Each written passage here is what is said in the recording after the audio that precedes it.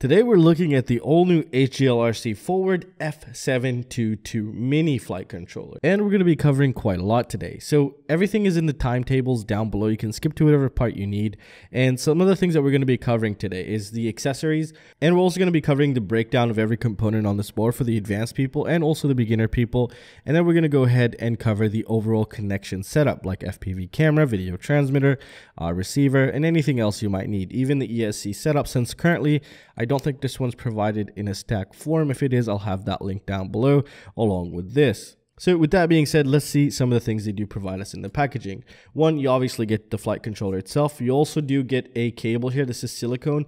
However, what I really don't like seeing nowadays is these white colored ones. I really would have loved to see them color coded because that just makes the process so much easier and you have less probability of installing a wire in the wrong place and possibly burning the flight controller.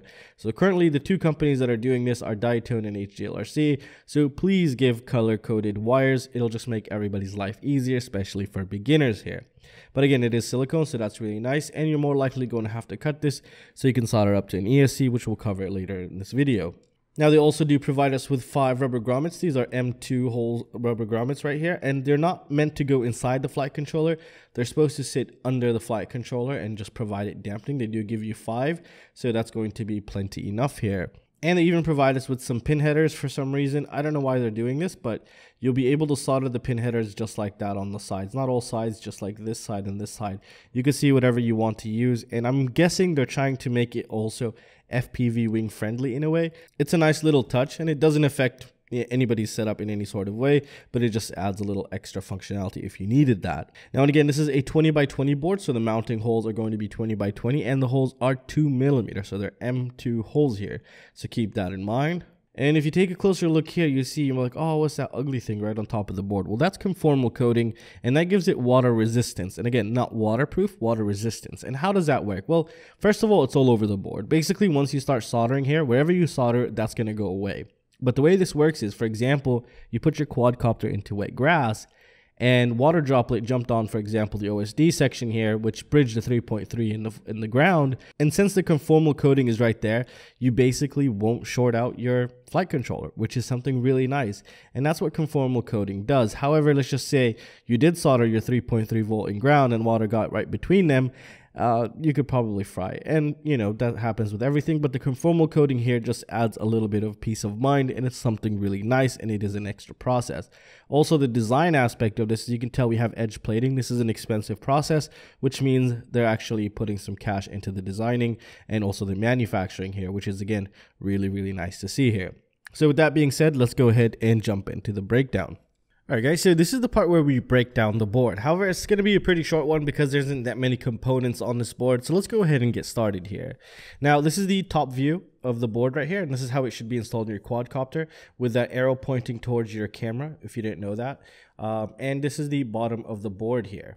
So let's go ahead and make sense of this. So let's start with the top of the board here. So first of all, what we can see this little thing right here with a hole, and this is a barometer, and the barometer tells you the altitude of what you're flying. So that's really useful if especially if you're doing a GPS build and or an FPV wing. I think that's what they're going with this, to hit both markets, FPV wings and also the drones. And if we take a look at this big fat piece right here, this is a 16 megabytes of flash memory for black box log, which is really nice to see. Under this, we have the baby F7, which is the F722. Here, I'm guessing this is a diode for the USB. So if by any chance someday you plug in the USB, the board doesn't get power, but if you plug in the battery and it gets power, it could be due to this one if this is the diode that's being currently used for the USB here. And now if we go ahead and move down to the bottom side of the board, what we see is we have our on-screen display, really nice to see. We have a resonator for the on-screen display here. This is our MPU 6000 gyro. If you ever wanted to salvage that for a later project, if you want to do my open hardware flight controller, for example, you can do that here and you can just salvage all these components really. These are going to be for the, what is it called? The OSDU. And the OSD chip usually takes 4 capacitors here. I don't know which ones exactly, but these are going to be, I think, bypass capacitors for the gyro here. And what do we have here? We have our 5-volt switching regulator right there. This is going to be most of the circuit for the regulator. Probably some bypass capacitors for the F722. It is pretty basic in features, but something really nice about the HGLRC boards, they give you really big pads, especially if you're not good at soldering, which helps you solder much better here. Now, if we break down the connection setup, which we'll obviously cover in more detail in the next parts, there are a couple things that I really like here. So for example, we have in the market 5-volt video transmitters and 7+ volt video transmitters here, and they have you covered right here on the left side where the video transmitter connects. Here what we see is we have a 5-volt right there, and we have a ground, and then we have battery voltage. So this would be battery voltage. So if your video transmitter needed battery voltage, that's where you would give it from. And obviously here's your ground, and if you're 5-volt, you would take it from here. So that's a really nice design aspect just from the go. And this is where your signal for your video transmitter would go, and here would be your smart audio protocol or whatever protocol you're going to be using. That's where you're going to be putting it, and that's going to be a TX3 right there. So very simple, very nice. I really like that. And they have basically kind of a dedicated area for GPS right here. It's basically a UART with a 5-volt and ground.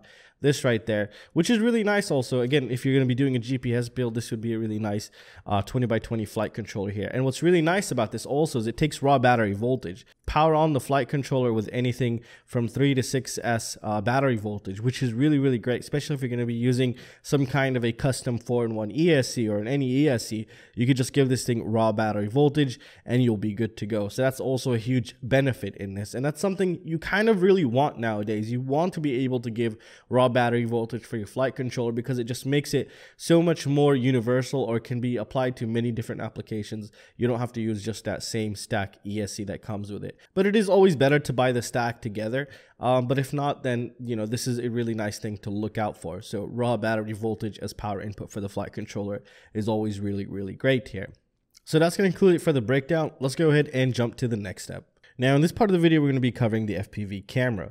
So in every FPV camera, there's 3 main wires that you need to look out for, which is the 5-volt, or VCC it might be called, ground, and video. Those are the 3 most important wires in order for your camera to work. And the way they connect here on the flight controller, you can actually do 2 setups, but we're going to do the most recommended setup, which is powering an FPV camera from 5 volts. Very important so you don't get these weird lines when you're flying, which could ruin your overall flying experience. So a 5-volt pad would be this pad right here on the flight control, and also make sure you take note of the orientation here. So this pad right here is going to be 5 volts to power this guy. Now, if for some reason you wanted to give it battery voltage, they also have a battery voltage power output here, which will give it the raw battery voltage. But again, it's really not recommended to do that unless you know what you're doing or you have some sort of a custom setup. But most, like 99% of the cases, you should just power it off of 5 volts. Now, the next wire over is going to be ground, and they have a ground pad just right here for us, which is going to be right next to the 5 volts, which makes our life really easy. Now, like this, our camera actually has power and is on. But what we're left with is the yellow wire, which is going to give our flight controller the video signal so we could process it and send it back to our goggles. And now where the video line goes is right here. So it's going to be on this pad. It's also making it very simple for us. So we're just going to go ahead and cross over. Boom. So we're going to call this the video line. So this is the video input. Usually they call them VIs or cam, or, you know, they call them a lot of things, vid sometimes. So on this flight controller, they're just calling it cam, which makes our life so much easier. So, and just like that, your camera is completely ready and you're good to go. So let's go ahead and move on to the next step. All right, guys, so in this part of the video, we're going to be covering the video transmitter part. Now, the first thing to do before actually setting this up is you need to know if your video transmitter takes 7 volts plus, so it could take 9 to 26, whatever it is, it's going to be 7+ volts, and 5 volts only. So there's only 2 types in the market, ones that take more than 7 volts and ones that only take 5 volts. We're going to cover both in this video. First of all, we'll start with the 7+ volts here. So if your video transmitter takes 7+ volts, that's the one we're going to start off with here. So something nice about this flight controller is it takes both into consideration in the design aspect. So if your video transmitter takes 7+ volts, then this is where you want to go ahead and grab your red line. And this is going to be battery voltage. So we're going to say 7 volts plus, and this equals battery voltage. So it's going to be like that. So this is battery voltage powering on your video transmitter. The next wire is going to be ground here. Now the ground wire is going to be the same for both setups, whether you're 5 volts and ground. The only difference is going to be between the 2 video transmitters is the red wire. Now, if your video transmitter takes 5 volts, then you're going to want to take the 5 volt red wire from here and just install it right there. So we're going to call this 5 volts. And again, a quick recap. If your video transmitter is 7+ volts, that's where you connect the red wire. If it's only 5 volts, that's where you connect the wire right here. So 5 volts only. So now we're left with 2 more wires. Only one is really the most important, which is going to be our video line. Now our video line is going to be this wire right there. And like that, you have your video transmitter perfectly set up, whether you're 7+ volt video transmitter or you're only a 5 volt video transmitter. Now, if you wanted to set up smart audio or IRC tramp protocol, if your video transmitter accepts those things, you'd want to set that up on this pad right here. Now, if you don't know what that is, it's not a really big deal, but later on you might want to set that up because it'll allow you to change the channel and output power through your remote without having to press the button on the video transmitter, but you can totally live without in the beginning so you don't screw anything up. And this wire is on TX3, which would be UART3 into the Betaflight's ports tab. So that's where you would set up your smart audio or IRC tramp protocol right there. And I have a separate video on smart audio. You can search drone mesh smart audio, how to configure, and that should pop up. And like this, our video transmitter is basically set up. So let's go ahead and jump into the receiver section. All right, guys. So in this part of the video, we're going to be covering both SBUS and IBUS receivers. Now, there's something they share in common, which is the 5 volt and ground wires. These will go exactly in the same position, whether you're SBUS or IBUS.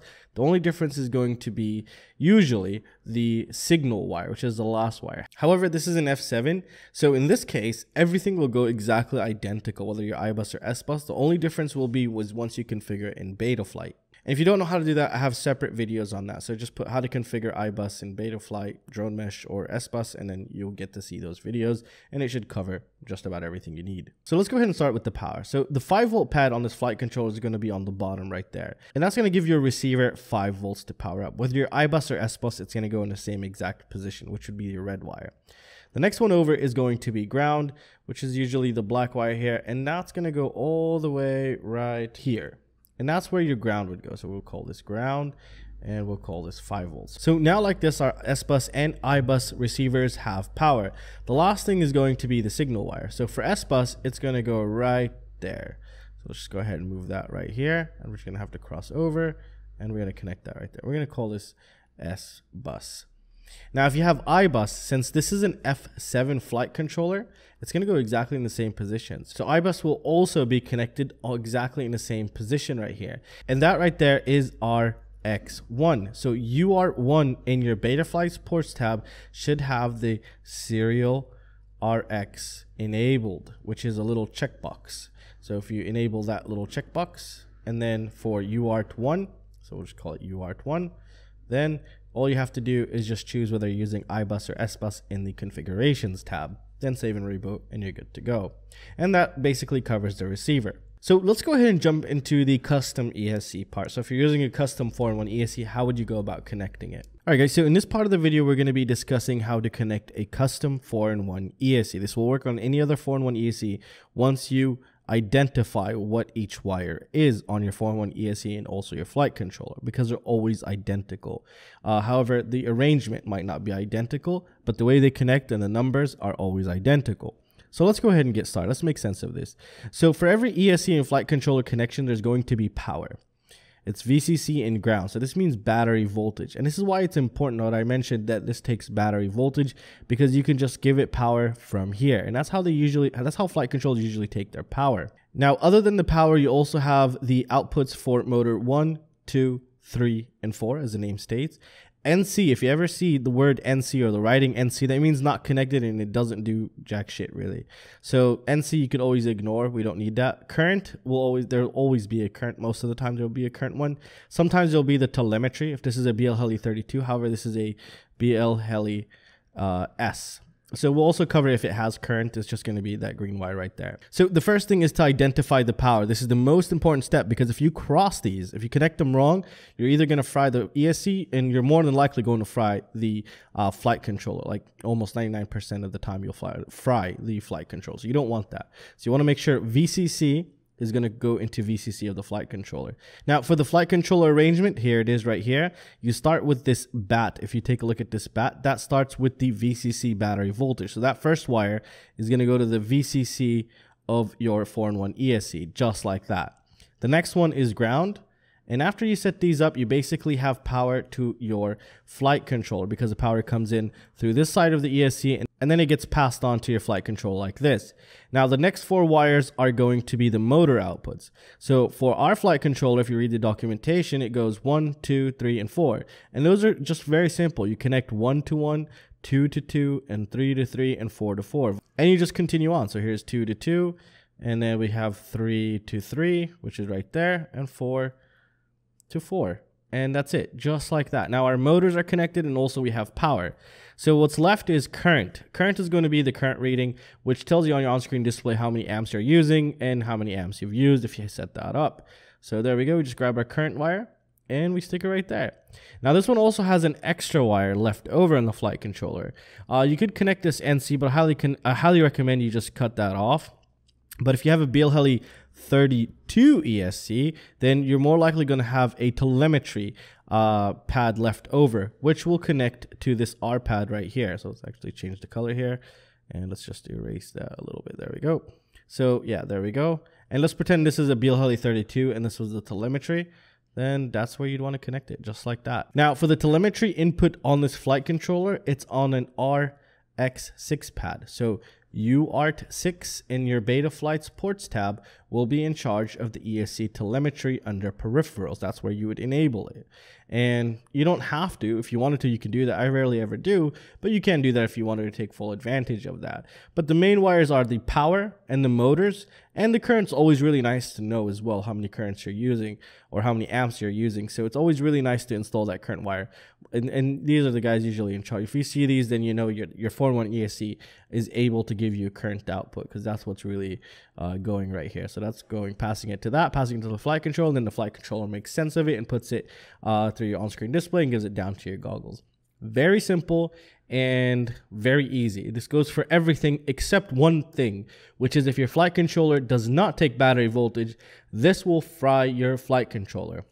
And again, this one does take battery voltage, so we're safe, and that's how it's supposed to be connected. And again, everything is linked down below, so if you could check those out, those greatly support the channel. And I really hope you guys learned something today. And also come join my Patreon. I do tons of giveaways, especially for my new Patreons of the month. For example, I got 2. I'll do a separate giveaway between those 2, and I do 10+ giveaways a month on Patreon. So there's a win-win situation. Also have a secret shop, which is super awesome. And you also get access to all of my open hardware ESC, open hardware flight controller schematics, so you can design your own flight controller and go ahead and sell it. I don't have a problem. That's the whole idea of why I've done that. And I really hope you guys enjoyed the video. I'll see you guys in the next one. Peace out.